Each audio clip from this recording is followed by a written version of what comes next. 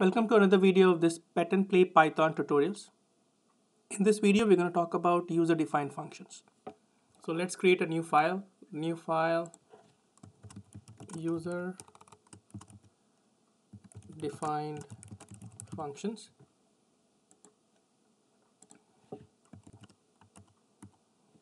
So let's define a function. The keyword is def, define. My square is a function which is going to do a square for a number which is passed is I, and then it's gonna do a square value I double asterisk 2, that means it's gonna square and then return square value.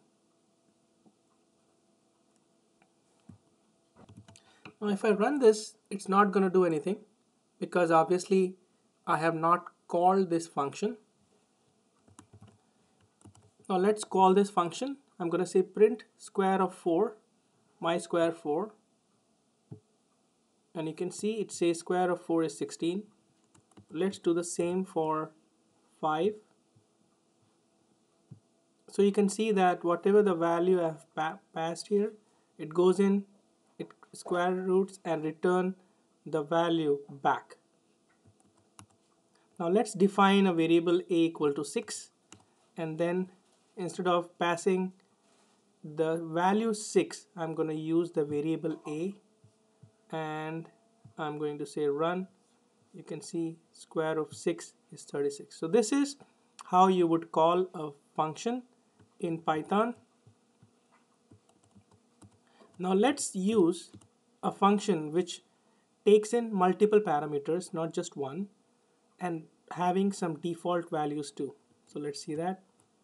So I created another function here which is my default value a equals 1 and b equals 10. All I'm doing is just summing up a and b.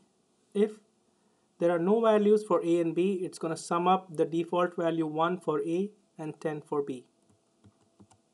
So just passing 100 for both a and b, it's going to sum up 100 and the value would be 200. So function call 200. Now let's just pass the value of, please note that when I'm passing both a and b in the order how I have defined in the function, I don't have to mention a equals. But in here I have to mention a equals 5 because I'm not going to pass the value of b. So in this case, b is going to be 10, a is going to be 5, and the return value would be 15.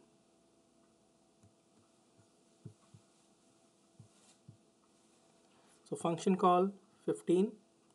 Now let's do just value b equals 5 rather than a equals 5. The output would be 6.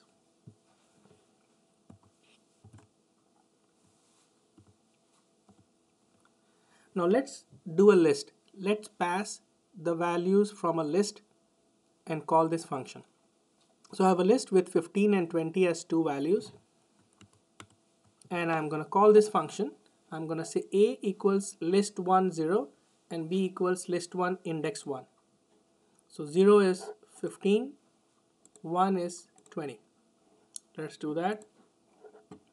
So 15 plus 20, it's going to be 35. A, again index 0, b index 1 of the list values 15 and 20. Thank you for watching.